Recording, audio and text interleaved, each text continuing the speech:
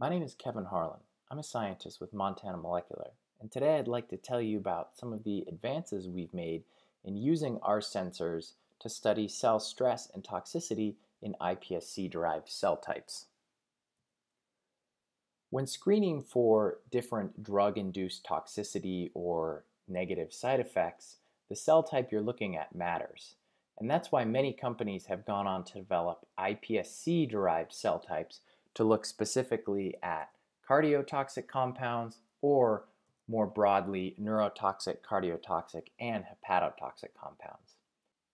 And with these new iPSC-derived cell types, we need assays that are capable of being used in these highly specific cell types. And that's where Montana Molecular comes in. We've spent a great deal of time optimizing our sensors to be used in iPSC-derived cell types, including peripheral neurons on the left and cardiomyocytes on the right. Importantly, all of our sensors can be used in a number of different assays, including those based on plate readers, those based on imaging, or even high content analysis.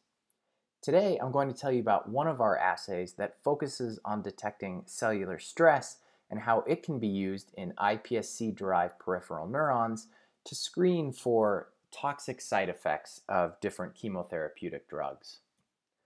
And the assay that we've created is a very simple one. You see here on the left, unstressed cells are noted in red, while stressed cells, which in this case are stressed by the addition of an ER stressing compound, turn green. We next use this assay to screen for neurotoxic side effects in peri-for-you peripheral neurons from endocardia. And the assay protocol looks like this. We first seeded the peripheral neurons in 96 well plates, transduced them with the stress sensor, let them mature for 2 days, and then added 4 different compounds from a publication previously analyzing neurotoxic side effects of different chemotherapeutics.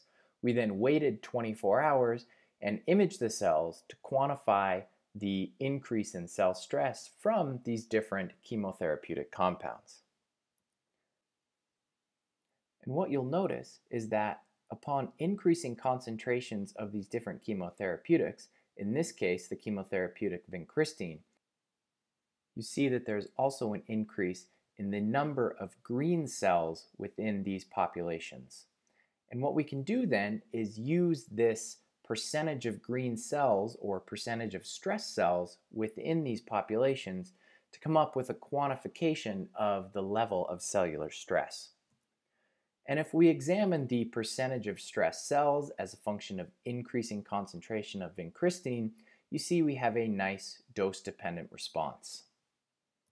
If we quantify EC50 values using this percent stress cells and different concentrations of vincristine, we can calculate an effective concentration of about 3.65 nanomolar. What's really nice is that using the standard assay for chemotherapy-induced neurotoxicity, which is the measurement of neurite length, we have highly similar IC50 values for neurite length or EC50 values for the percentage of stress cells. This holds true for a number of other compounds that we tested, except for this compound oxaliplatin, where you can see that the cell stress assay was able to detect neurotoxicity about 2 orders of magnitude prior to the neurite outgrowth assay. And this is just one example of how sensors developed at Montana Molecular can be used in these different iPSC-derived cell types to examine things like cell stress and toxicity. For more information about the cell stress sensor or our other sensors and assays that have been optimized for use in iPSC-derived cell lines, please visit us at montanamolecular.com.